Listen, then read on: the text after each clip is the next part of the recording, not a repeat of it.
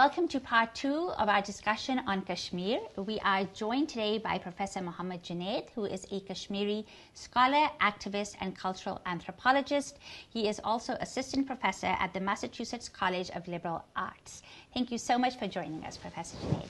So continuing our conversation, and we sort of left off of talking about Kashmiri aspirations, because again, most of the discourse around Kashmir and what should happen to Kashmir is centered around Pakistani and Indian perspectives. So you've talked a little bit about what Kashmiri aspirations are, and it's primarily for independence and like an independent entity.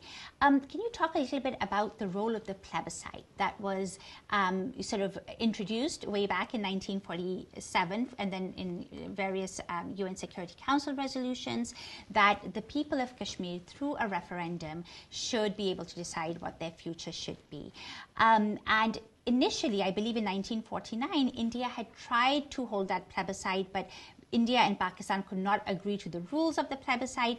If it does happen, it will have to happen in all of Kashmir. So Pakistani administered Kashmir and also Indian administered Kashmir. Now, this is something that Pakistan has over the years pushed for as well. And I'm wondering what your notion is in terms of what Kashmiris think about having a plebiscite. Is that something that still resonates with them, and is that a realistic option to pursue? As I said, the accession of the Maharaja, not Kashmiris, but the Maharaja with the Indian state was conditioned on the fact that there would be a referendum. Yes. This was reflected later on when India took the case to the United Nations, and it was reflected in UN Security Council Resolution 47. It called for several steps. One was the immediate ceasefire between India and Pakistan, which took place in 1949. Yeah. It called for demilitarization on both sides. On Pakistani side, it was supposed to be complete. On the Indian side, it was supposed to leave a minimum number of troops enough to maintain law and order, but very minimum, and eventually full demilitarization. And finally, the holding of plebiscite under UN auspices. Now, this would have taken place. The ceasefire took place, but demilitarization did not take place. Demilitarization would have taken place on the Pakistani side if India had agreed that they would hold a plebiscite. As soon as the ceasefire took place, India started retracing its steps and did not accept Kashmir as kind of a dispute. In fact, it started negotiating with National Conference leadership to find constitutional ways to integrate Kashmir with India. The Article 370 that you mentioned earlier was simply a reflection of those negotiations and carried some of the spirit of the accession, the three areas that I mentioned earlier: defense, communication, and external affairs. Yes. And while Sheikh Abdullah, the leader of National Conference, had assumed that India was going to hold a plebiscite, India never conducted plebiscite in Kashmir, and it clearly had no intention of conducting such a plebiscite, because in 1953 it immediately arrested Sheikh Abdullah on the charges that he was conspiring to claim independence. Since that time, Kashmiris have of course spoken about plebiscite as the bedrock of their politics in many ways, because what the UN Security Council resolutions did was it acknowledged Kashmiris as a people. That they were visible in that resolution, which means that their will had to be registered. Now, how that will was supposed to be registered could be done in a variety of ways. If India and Pakistan had agreed that that will would be paramount, the will of Kashmiris, as it should have been, then it could be done regionally, it could have been done across different boundaries. And from that time on, you have had many solutions. We know that Kashmir, the historic state of Kashmir, was also geographically diverse. In some parts, like what was called Gilgit-Baltistan, majority may have favored to remain part of Pakistan.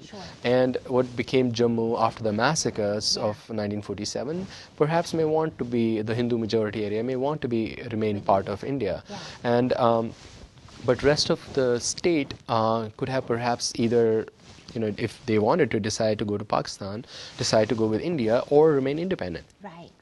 So There are a variety of solutions. Different configurations where possible. And so you think that can still actually happen if we have regional, sort of like mini referendums within the different sub-regions of Kashmir, both Pakistan administered and Kashmir administered, that can still happen. That is something that is considered a realistic option even today. Yes, I mean, why shouldn't it be? Sure. I mean, it's a huge territory, it has a long history of being autonomous and independent. Yeah. It is a pluralistic place, and it can govern itself, Yeah. and there should be no problem in assuming that it's not realistic. I think the only unrealistic thing is to assume that the present state of war will continue forever. Right. I mean, you have two countries, India and Pakistan, who are like at each other's throats, both armed with nuclear weapons. And, we know as Kashmiris that if that war took place, where that will happen, and it's bleeding both countries. These are like some of the poorest countries in the world, despite all the hoopla about, GDPs and whatnot, they are really poor. And they're spending fortunes to hold on to a region that does not want to be part of them. Absolutely. And so when we're talking again about the Kashmiri people and their aspirations, and when you imagine an independent entity, you would imagine something that includes both Pakistan-administered Kashmir and Indian-administered Kashmir, right? Or are you imagining independence just for Indian-administered Kashmir? I'd like for you to sort of talk a little bit about the relations between Kashmiris on the Indian side of the border and those on the Pakistani side of the border, and whether there's any cross LOC, contacts. Are there families that have been broken up because of this line of control? And what would they like to see in terms of more relations increasing in the next few years? Listening to activists and scholars who have worked in what is called Azad Kashmir, which is the Pakistani administered side of Kashmir, there is a diversity of views. Some people see the condition of Kashmiris on the other side and think they probably lucked out and are with Pakistan. Mm-hmm. A number of other groups and people on that side might think actually express a desire to unify with Kashmir and create an independent space, country on their own. That region has also a diversity of people. There are Kashmiri-speaking people, there are Bahari-speaking people, and they have a history of staying together, And 1947 did break families. Like, you had a house here, the line was drawn by this military conflict, and your lands were on this side. There are a lot of people who have been displaced. In fact, from 1990 to 2015, more than 35,000 people have been displaced. In 1965 to 1971 wars, another 50,000 were displaced. Right. Not to mention the 500,000 I mentioned earlier, in 1947. Yes. This line of control is artificial. It divides families. It bisects a region that has a history of being together. Yeah, and there have been multiple rounds of negotiations between India and Pakistan around Kashmir. I think that perhaps the one that went farthest was the one in 2006 between Prime Minister Manmohan Singh and President Pervez Musharraf, and they had sort of talked about sort of making this line of control a soft border, where people from Kashmiris from both sides of the border could sort of interact with one another. They could have free trade. There could be a lot of freedom of movement of people, and that they would both countries would draw down their military forces because of domestic turmoil that Pervez Musharraf was experiencing because of something completely separate. Those negotiations were then derailed. Do you think that is something that would be acceptable to the Kashmiri people? As an interim solution, everything could be on the table. There are no hard lines. Of course, this is not a permanent situation. We know that no solution can be imposed on Kashmiris where they don't have a say. Right. So I wanted to actually ask about that. So, there have been so many multiple rounds of negotiations between the two countries. Have they included Kashmiri voices, Kashmiri civil society, Kashmiri leaders within those discussions, those dialogues? No. So, I mean, Kashmir is like still like, even in Pakistan, imagined as a bilateral dispute between India and Pakistan, or internationally it's seen as an international dispute between India and Pakistan. Right. But really, it's a dispute between Kashmiris on one side and Pakistan and India on the other side. And Kashmiri people and all the peoples of Kashmir, not just Kashmiri Muslims, have demanded a seat at the table. That you sit on the other side and resolve your issues, but you have to negotiate with us because we are the primary party to this question. Right. I mean, it's our land, it's our history, it's our people, it's our future that you're discussing, and we cannot let your bureaucrats decide our fate. Right. Even in those negotiations that you mentioned between Manmohan Singh and Pervez Musharraf, there was hardly any input from Kashmiris, and those solutions are not workable. Sure, they're not sustainable. They're not sustainable because Kashmiris do not give the assent to such imposed, solutions. And is there any coordination between, Kashmiris that are elected to the state assembly in Pakistan-administered Kashmir and those in not necessarily the political leadership in Kashmir, but other, resistance leaders? Is there any coordination in terms of having a united front to sort of put forth if such negotiations were to take place and they were invited, or do you feel like there is not that much collaboration around those things? I don't know how much legitimacy the Pakistani-administered Kashmir assembly has in that region. In Indians' controlled side, it has very limited legitimacy too. On both sides, to be able to contest elections, you have to pledge allegiance to the Indian or the Pakistani constitution. Right. When you are contesting sovereignty in this region and you pledge allegiance to the sovereignty of these countries, you clearly are not representing the interests of your own people. Right, right. So I don't think, not that there is any coordination possible, I don't think they have a fully representative character. Right. So let's talk about Pakistan for a second, because we've talked quite a bit about India and India's role in Indian-administered Kashmir. So Pakistan has 1/3 of the territory, right, that it's had since 1947. And so not only does it control that, but it has, since the very beginning, been very much involved in what's happening in Indian-administered Kashmir as well. And so, right, again, from in October 1947, when Pathan tribesmen went into Kashmir, and there was a lot of looting and plundering that was done, it's still somewhat debatable whether the Pakistani government was behind it or the military, or whether it was just like a spontaneous sort of movement of these Pathan tribesmen into Kashmir. And then in 1965, there was also Operation Gibraltar that was orchestrated by the Pakistani military, where it sent in 30,000 military and paramilitary forces that then triggered the 1965 war. And then again in 1999, Kargil happened, again when there was incursion by Pakistani military forces into Indian-administered Kashmir. So I'd like to sort of ask what Kashmiris think about Pakistan's role in Indian-administered Kashmir, and then we can also talk a little bit about how Pakistan governs its own territory of Kashmir. But if you could talk about how Kashmiris feel about Pakistan's role, has it hindered or helped their sort of movement for self-determination?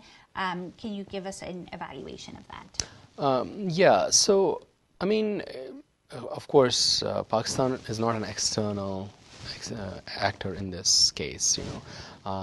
It has interests in the peace in the region because some of the most vital resources is water flows from Kashmir into Pakistan, and in recent years and for a pretty long time, India has kind of threatened Pakistan with blocking that water, which will be devastating downstream. Pakistan has launched, as you mentioned, several of these incursions, which have mostly been unsuccessful and uneventful. I do want to push back against the so-called Kabaili raid and that looting and plundering. I think some of that may have been disorganized and chaos that was taking place, but a lot of that representation is an Indian representation of that. Of course, they were interested in presenting them as savage rebels. I mean, it's just to make a case for their own military intervention in Kashmir. Indian military actions in Kashmir have been no less plundering and looting as well. For Kashmiris, Pakistan has been partly nuisance because Kashmiris think that Pakistan does not understand Kashmir very well. Right. They're unaware of Kashmir's history, our unique cultural traditions, or we're not part of that partition logic. Yeah. We don't think necessarily in terms of Hindus and Muslims. Our aspirations were different. Yeah. They were not, yes, we were suppressed as Muslims by the Hindu Maharaja, but these struggles were also class-based. Sure. So our aspirations from 1930s onwards have been very different from the Pakistani elite aspirations. On the other hand, we also know that India is not a benign power. Especially with the rise of Hindu nationalism. I mean, and that story goes way back to the late 19th century and early 20th century, and the formation of India itself. We know from the very beginning that Indian nationalism has acted malignantly in Kashmir, tried to squelch away, take away any shred of our autonomy, of our, and our rights. And for those reasons, many Kashmiris think of Pakistan as like an ally, which has our back. Yeah. Like India would have, for instance, gobbled us up like the Chinese did in Xinjiang and everywhere, if the Pakistani state hadn't been there. So it's like this twin dilemma that we have. On one side, we know that Pakistan is indispensable, otherwise India is going to completely absorb us and take away all of our lands and resources. Yeah. On the other hand, we know that the Pakistani elite and its military acts gormlessly about Kashmir. Its support seems to be tied up with this notion that Kashmir banega Pakistan, which means Kashmir will become Pakistan. Right. And I think that's self-defeating. Nobody in the world understands that logic. Right. Why would Kashmir become Pakistan? Right, but that is a narrative that is dominant in Pakistani society and what we've grown up with, and I feel like that really suppresses the voice of the independent Kashmiri voice that needs to come through and doesn't often in Pakistani society. So also, let's talk about Pakistan-administered Kashmir as well. I don't know whether you've ever been there. You grew up on the other side, but what do you? Again, you had sort of mentioned this a little bit earlier about that assembly or people who are elected over there. There's a 53-member assembly on the Pakistani side that is elected as a unicameral legislature, but you believe that it doesn't have a lot of legitimacy. So can you sort of elaborate on that? I didn't mean to say that it does not have any legitimacy, but what I know is that to be able to contest elections on that side of the border, you have to pledge allegiance to Pakistan. Right. You cannot be a member of a party that seeks independence and unification. Sure. So in that at that level, it does not really. I don't know how much they represent the aspirations of those people. Sure, But in terms of are they representative? Are the elections free and fair? Perhaps. In terms of whether they will be able to be on the negotiating table discussing Kashmir's sovereignty at some point, I don't know if they will be. They will have any legitimacy to be speaking as Kashmiris. Sure. In the same way, like the Legislative Assembly in Kashmir, will they have a place on the table negotiating Kashmiri sovereignty? How can they when they have aligned themselves with the Indian state? Sure. And also on the Pakistani side, you've also heard, and there have been reports of Kashmiri activists who've been intimidated, harassed, and subject to surveillance if they have aspired for an independent Kashmir. So that's something that's also ongoing. So I'd like to sort of end with, again, the aspirations of the Kashmiri people. Where do you think the best hope for self-determination lies when it comes to the people of Kashmir? Is it through the political process? Is it through India-Pakistan negotiations? Is it through a plebiscite? Or is it in the resistance movement itself? Where do you think the best hope for the Kashmiri people lies in? So I think the hope lies in South Asia itself. Like we have to reimagine South Asia. Of course, India and Pakistan war can continue forever. I mean, they are willing to annihilate each other. I'm so sorry about this. Yes. The hope lies in a South Asian context where the two countries are not at loggerheads with each other. They're not at each other's throats. So the solution is regional. Kashmiri independence cannot survive on its own, if India and Pakistan do not come to an agreement. Kashmiri resistance is at present defensive. The Kashmiris are trying to defend themselves. They're not trying to hurt anyone. They're under assault, from the Indian state primarily right now, and so that's what they're trying to do, defend themselves. We have to reimagine South Asia. It's a place of great poverty. It's a place of great inequality. India itself is like one of the most unequal societies in the world.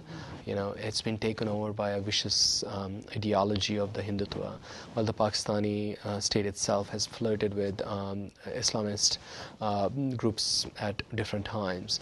And none of them provide hope for the people anywhere in that region. And Kashmiris are hoping, and this is what I believe.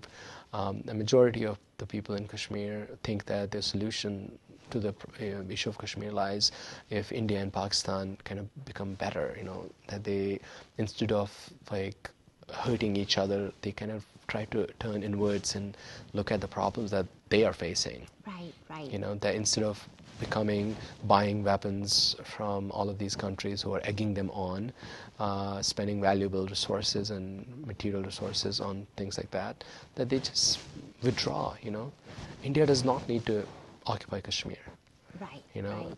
India does not need to spend its fortune like holding on to a territory that does not want to be part of it.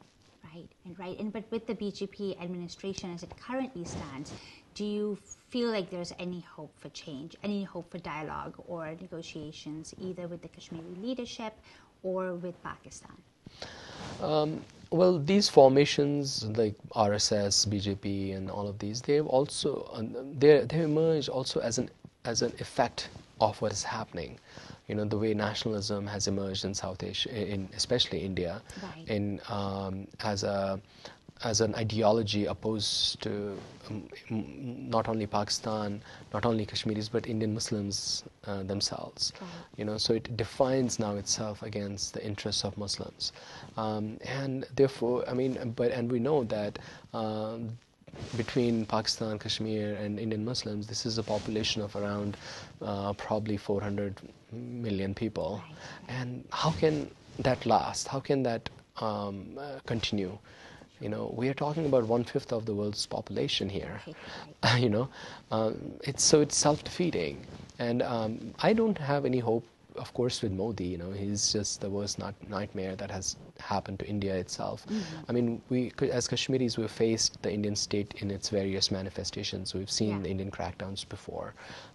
This is not new, but it is. I think that India itself is like facing an existential crisis right now under Modi and Hindutva. Do you think with all of the conflict that's happening, communal issues that have erupted in India after the citizenship laws and with Muslims being attacked and targeted more recently, people are no longer focused as much on Kashmir? Perhaps, I think that in the West, where attention spans run low, it may be the case, but Kashmir has always not attracted too much attention in the West, unless like India and Pakistan are at the brink of a nuclear war. Right. But that have not determined the dynamics of the Kashmir issue. Right. You know, Kashmir issue is not an issue because of media attention. Yeah. Kashmir issue is an issue because of the Kashmiri people Human rights demanding violations. their rights and demanding their political and economic and social rights. Yes, that may be the case. But the new protests in India, the assault on and the pogroms against Muslims, especially the recent pogrom in Delhi, only go on to show that, you know, the state of exception that has been created in Kashmir, the violence that has been honed and in Kashmir is now being exported to India itself, and trained. The guns are now being trained on minorities, Dalits, Muslims, you know.